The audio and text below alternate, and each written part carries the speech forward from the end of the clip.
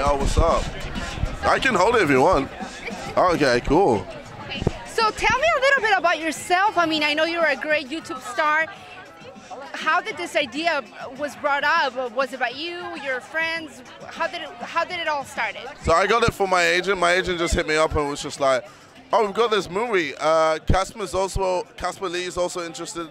He wants to do it." And I was just like, "Oh, let me check out the script." And I thought the script was hilarious. I thought it was one of the funniest scripts I've ever read. So I was like, "Yeah, I'll do it." So we flew out to LA. We did it, and now we're here, man. It's kind of weird though, because the movie was meant to come out in October, like last year October, but Universal got involved, and all of a sudden it just turned into this huge animal, and now we're here on a premiere, red carpet and stuff. It's so weird.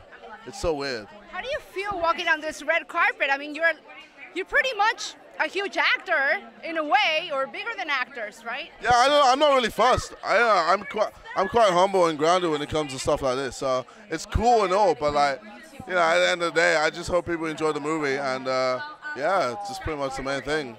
So it's late in America. Tell me all the crazy stuff that we're gonna see. Like, what's the crazy stuff that you did on this movie? I'd say the first scene.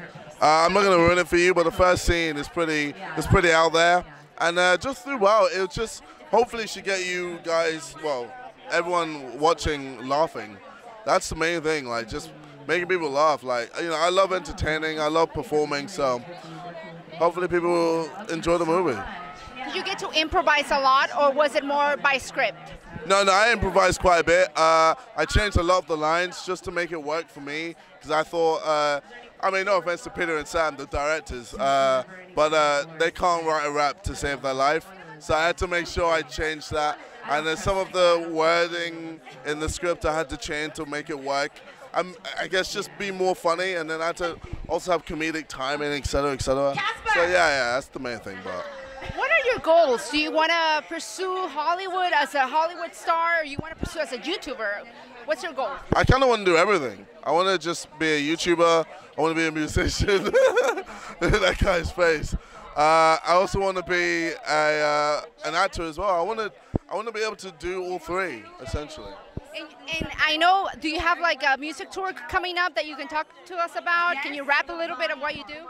Yeah, so I've got a music tour coming out or happening this end of October throughout to November. A European tour, and yeah, I'm excited. It's gonna be sick.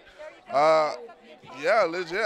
I love performing. I love just going on stage and just going on the mic and just hyping the crowd and just making sure everyone has fun. Like, that's me, man. I'm just an entertainer, so I like to entertain anywhere I can, essentially. How did you start to become a YouTuber star? I mean, what idea, did you have this idea in mind, or did you just, you were just yourself and you were a star all of a sudden?